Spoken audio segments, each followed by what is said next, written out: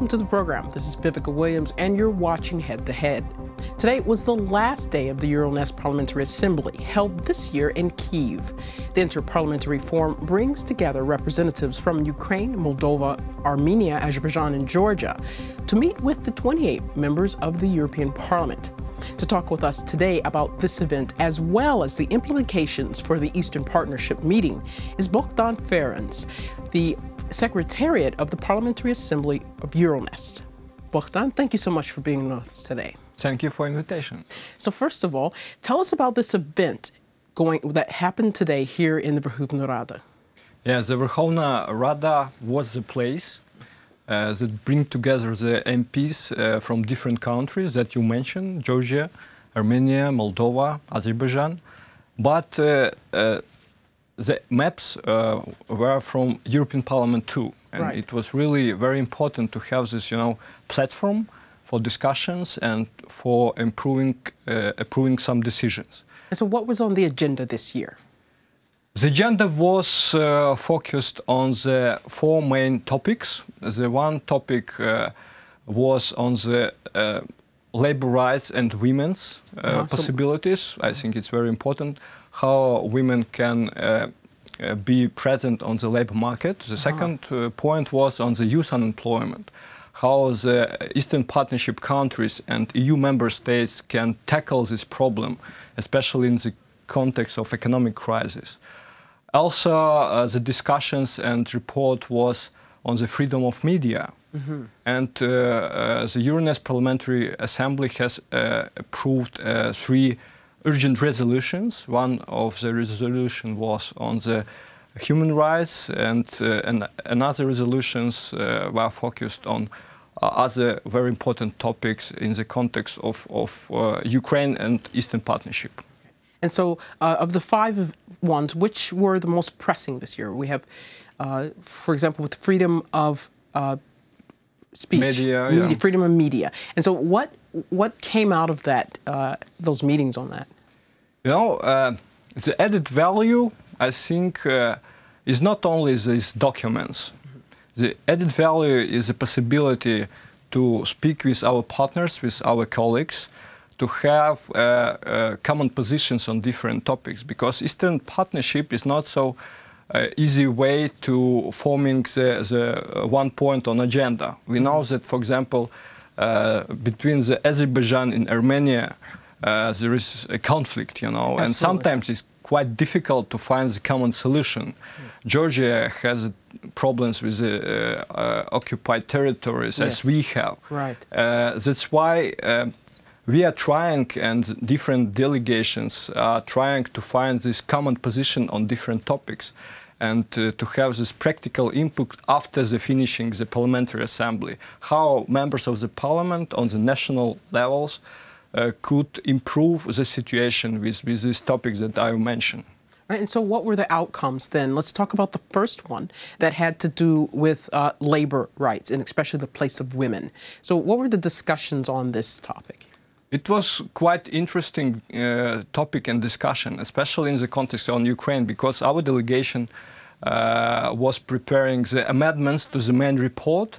We have a lot of women who are working in the EU member states, we know. Right. The migration, and it's a really big complex of issues. And from our point of view, from our national interests, we would like that our women, migrants, would have the protection, the security protection in member states. That's why we are trying to put this issue on the table.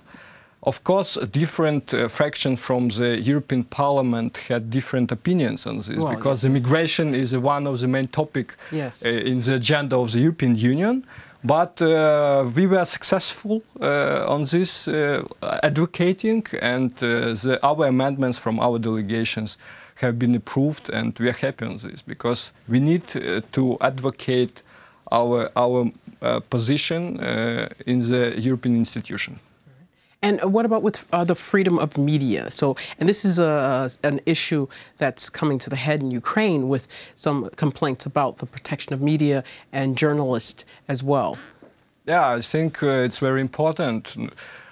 In EU, in the European Union, the situation with the freedom of media is much better, I think, in the Eastern Partnership countries.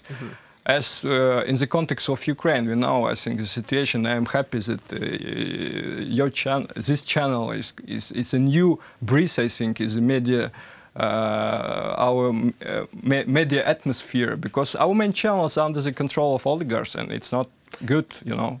We should change the situation. In some partners countries from the Eastern Partnership, some medias are not allowed to be open, you know, to be more democratic. To show anything of...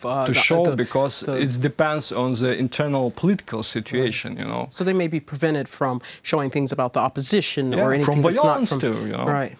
Right. And so what were some of the resolutions or things made there that regarding this issue? I mean, it must have been very hard to come to some type of realistic understandings between countries that have different levels of freedom of media.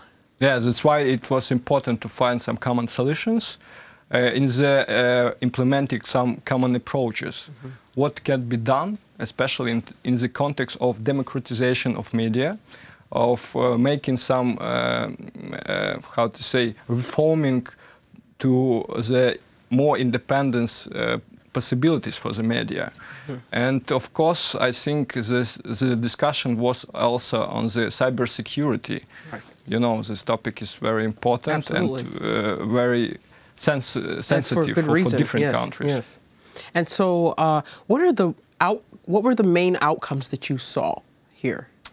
You know, I think the main outcome is the possibility physically to meet with each other for members of the parliament, of the national parliaments from different EU member states and from the Eastern Partnership countries.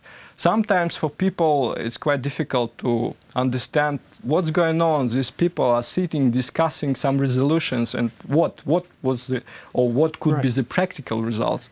But I, as a diplomat, as a person who are responsible for the international relationships, I think that the main impact is the personal context. Absolutely.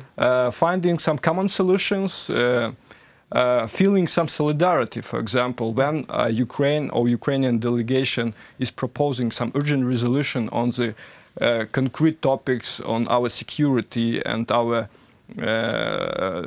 topic on human rights, when we feel this solidarity from other national delegations, it's a diplomacy. It's a possibility to advocate our interests. Absolutely. And so the documents that come out of these, of course, these are non-binding. These are simply agreements showing a common agreement. You know? Yeah. And where do you go from now? What happens next with Euronest, or are the documents used and presented at some other time? These documents, these resolutions will be sent to the summit of the Eastern Partnership that will take place on the 25th of November in Brussels. And it will. I hope personally that during this summit it will be possible to download the Eastern Partnership, because this framework is needed on this downloading, you know, in more practical and more tangible results. And what are you seeing that may come up here at the next Eastern Partnership meeting? What are some of the things that are going to be on the agenda, and some of the things you're hoping that Ukraine will be able to push to the forefront? You know, Eastern Partnership, it's an added platform, I think, because for us, for Ukraine, the main priority is bilateral cooperation with the European Union. That's why we should, as a country, we should use this opportunity to show the position that we are a European country. We would like to deepen our integration process. Of course, we should present our real reforms, not like just things that talking, are on paper, just real reforms. Exactly. And for our partners in Georgia, in Azerbaijan, in Armenia, in Moldova, we have a very good relationships, and it's very important on the interparliamentary level to maintain these relationships and to continue to work together on some concrete topics. And what frustrations have come up that you see that may develop as issues further or need to be addressed in the near future? You know, the problem of this framework of the Euronest, for example, could be on the different positions, as I mentioned, right. different position on the national level. It's hardly difficult to find the common position between Azerbaijan and Armenia. Absolutely. We know yes. they have a conflict. And we as Ukraine and our members of the parliament, they are trying to be as an, you know, the how to say, the bridging, they're trying to bridge, yes, to be the bridge, yeah. To be the bridge between these delegations to find some common approaches. Right. And if we will reach this, it's a success, you know. From maybe small steps, it could be possible. Some smaller. Yeah, to achieve big results. Why not? So the biggest outcome you're seeing here is that communication, the diplomacy, this that grows from these type of meetings that hopefully will lead to real changes or some improvements in all of the countries that are participating. Yeah, and physical presence of the members of the parliament is very important. Yes. Because it's not only enough to sit in Brussels or in Strasbourg and to discuss Ukraine or other countries. Mm-hmm. It's important to be here, to feel the atmosphere, to talk with people, you know, to have some meetings with the NGO representatives. Yeah. And after that, I hope that these members of the European Parliament will come back and will be more interesting in advocating Ukrainian interests, I think. I hope. So we had here then not just politicians and heads of state that were present, but also, as you said, you mentioned NGOs and other organizations that represented civil society. Yeah, by the way, interesting thing, in the framework of Euronest Assembly, one working group is organized and was organized on Belarus. Mm-hmm. Because they didn't participate. Yeah, they didn't participate on the position of the European Union towards the internal political situation of Belarus, but the places are reserved for the Belarusian delegations, 10 places.